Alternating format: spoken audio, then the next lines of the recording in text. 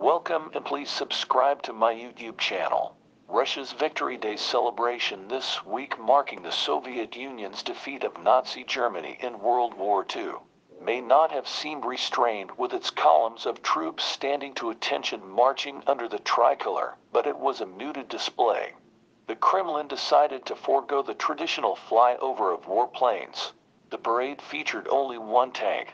More than 20 cities canceled their ceremonies.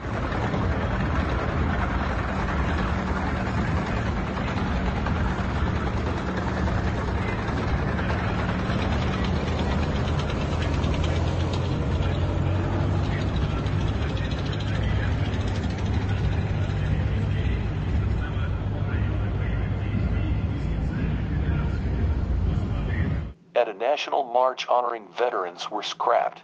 Officials cite security concerns as the reason for the pared-back events, but President Putin might also have been unwilling to ostentatiously celebrate a 78-year-old victory. When the current news from the Ukrainian front is bleak.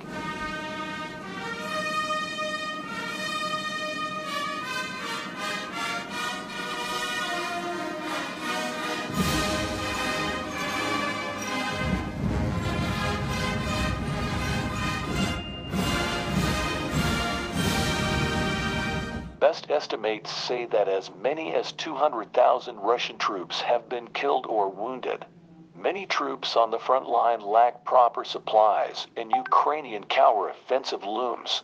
A terrifying reality that seems to emerge from this picture is that Putin, a man who started biggest land war since World War II, a man whose policies are nothing short of extreme in the eyes of the world, is far less radical than the warmongering elite in his own country.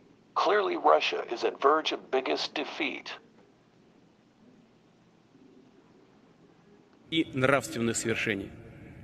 Мы гордимся участниками специальной военной операции, всеми, кто сражается на передовой, кто под огнем обеспечивает фронт, спасает раненых. Нет сейчас важнее дела, чем ваша боевая работа.